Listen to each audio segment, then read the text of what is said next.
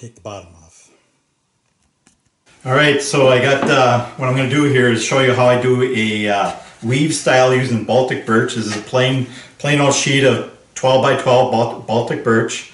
So I start out by cutting strips of it, and so I want to get them somewhat the same size. I give a little bit extra here, and I'll sand that off afterwards, just so I don't, when I'm cutting it, don't get it crooked or whatever.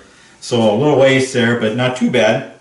So let's get started on that.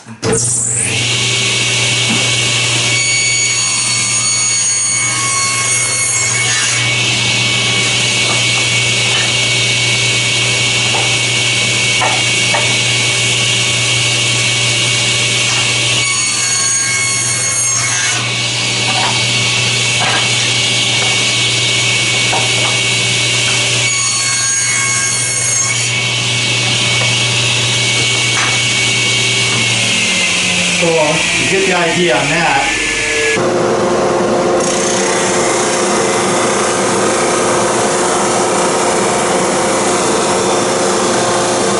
.71, and the thickness is 0.7.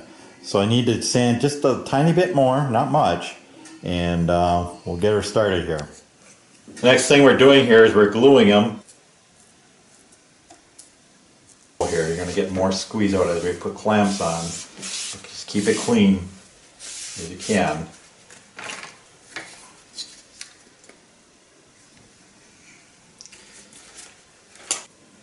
Okay, I got all 7 pairs glued up. Alright, now we've got all our 7 pairs glued up. Now we want to glue 2 pairs together with alternating cross grain there, and like that.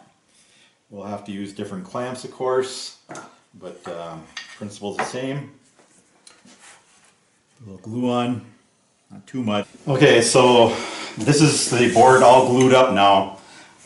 Just for the record, I ended up making an 8th pair, and that is glued on here now because I, with only 14 pieces or 7 pairs, it was like 10 inches, and this is 12 inches, so I wanted to get it a little closer to square. So by adding that on, I'm closer to 11.5 inches here, and we'll just cut off a little bit of the waist at the end. So, all right, so I've gotten the board all nice and flat. It turned out after all the sanding, now I lost 2/100ths of an inch on the thickness. It's 0.68 now, which isn't too bad. What I'm going to have here is 11¼ inches of usable board space for the outside diameter. Mark the center, and so I go through this procedure when I'm designing here. I'll show you what did I do here. Use the board actually, and so I go mark on the paper, making sure I'm nice and straight, go all the way across. Now I've decided to go with 7 rows, so just cover up the line, making sure I'm straight across the graph paper, making my mark. So I need to do that 7 times. 7. Now, like I said, 11¼ inches, and then so half of that is 5 5/8. So we need to find a center point here. So I'm just going to make this here the center point. So mark this at the top. So 5 5/8, I said. So measure from the center to 5 5/8. It's about right there, something like that. Now I like to go around 25% of the diameter, top outer diameter of the bowl. So 25% of 10 is 2½ inches. So I'm going to go with that 2½ inches, just roughing it up here instead of 11. So 2½ inches, half of that is 1¼ will be a radius here. So now I mark the outside from the top all the way down to the bottom, that'll be your outside wall of the bowl. Now, what I do here is I find the intersection of the outside wall and each ring, and I mark it there. Make mark. Alright. Now I transfer that mark up to the upper one, keeping this straight up and down. So I make a mark there, and then I make a mark on the bottom one I said. I'm using as a reference here basically. Just keeping it straight up and down. Make my mark up, and now if I join this line from the top one all the way down to the bottom one, that will be your definition of the bowl in and out. Your wall thickness then is this guy right here. So what I do here,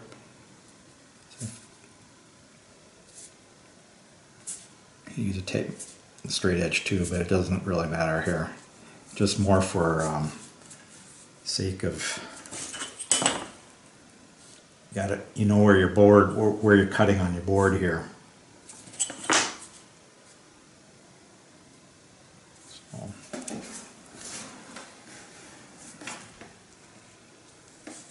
So that's A,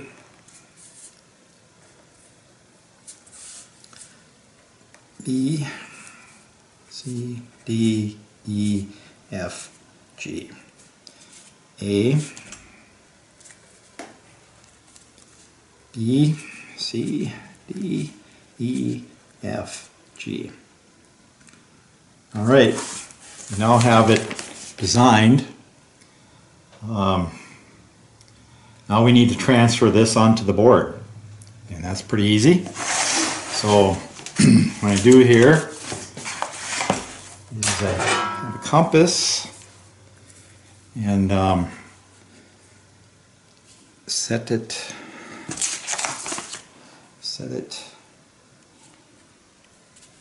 from the center of the board to the outer diameter.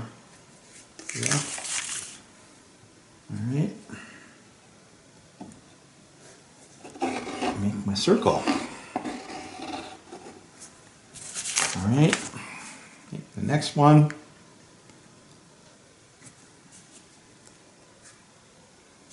And do this for all 7. All right. Got all circles drawn. You can see that I'm pretty much going from side to side here, using all the wood we can.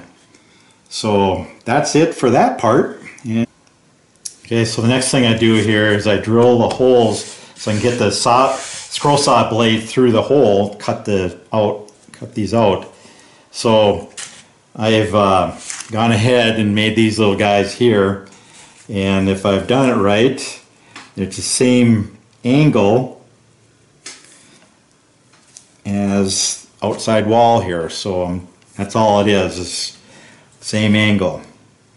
So now what I do here is I want a hole. I don't need to do the outside. I can do that with either bandsaw or just leave it at the square. But I do have to do it for all the others. So what I have to do here is get it started. Just a tiny bit of start. I kind of drill right through the line. So then I put I'm doing this as I'm keeping the drill at the same angle as this little piece of wood here. It's hard to show this on the camera here, but so that's the same angle.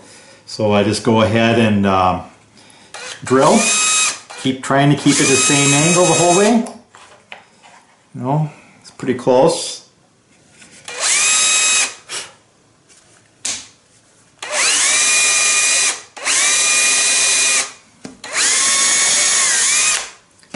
One hole. Alright, got all the holes drilled out now. Okay, I'm going to cut the outside diameter with my bandsaw.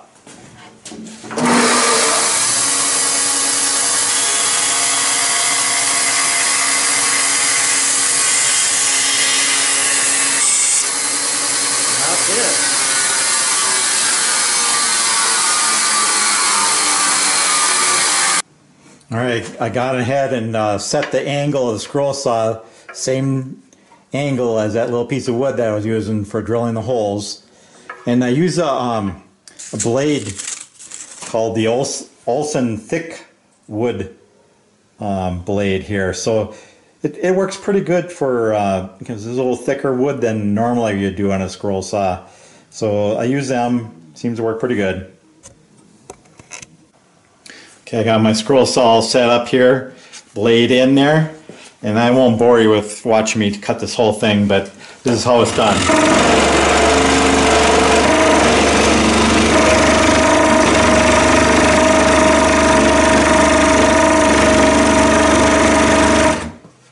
I like to keep somewhere on the line.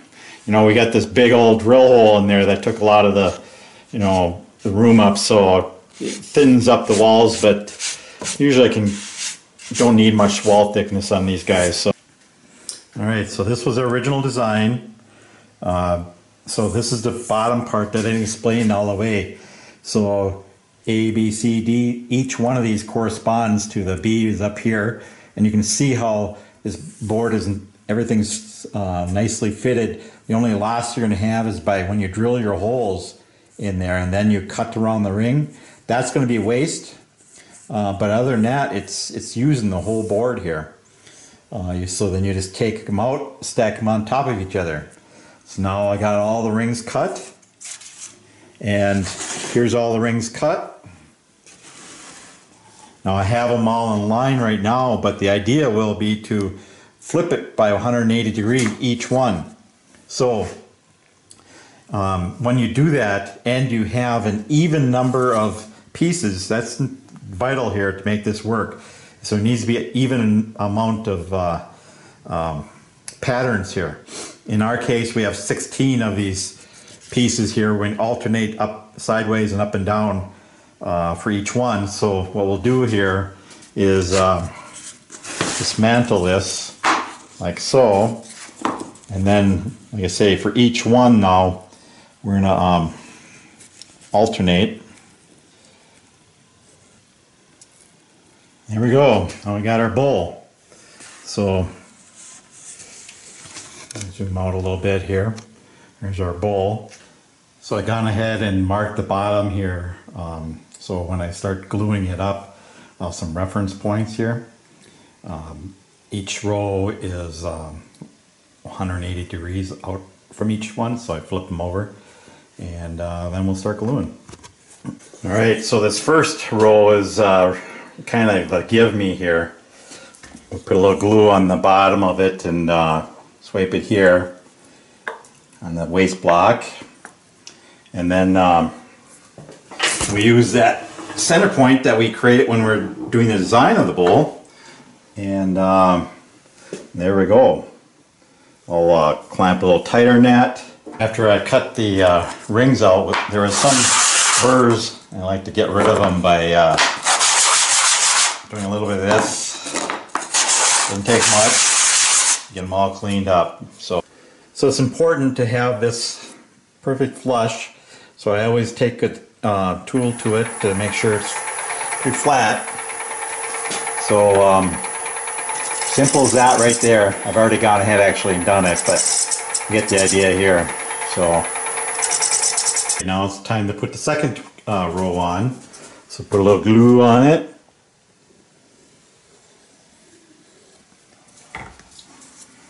Mix it around here. And I'm going to be using a lathe again to put it on. Get the alignment marks lined up. And gotta make sure it's flush.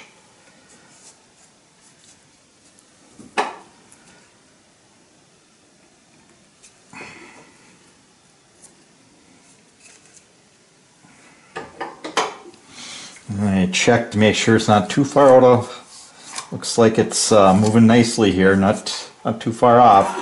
So I think I got that one lined up. Okay, I got the next row on there, and I've done my checks.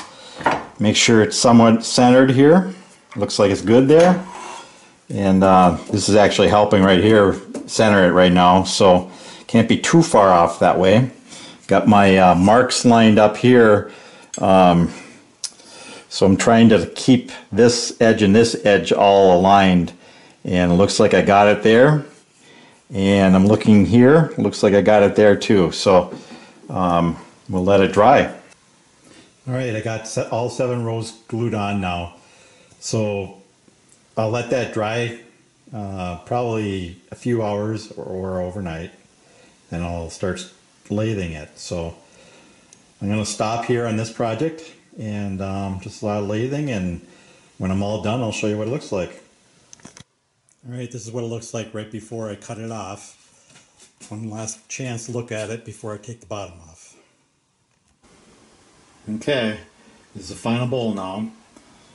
I got a few coats of hand Lohman poly on there now, and you can see that the alignments seem to work out pretty good. It has the weave look to it, and then the bottom of it here, the weave look to it, and that's that.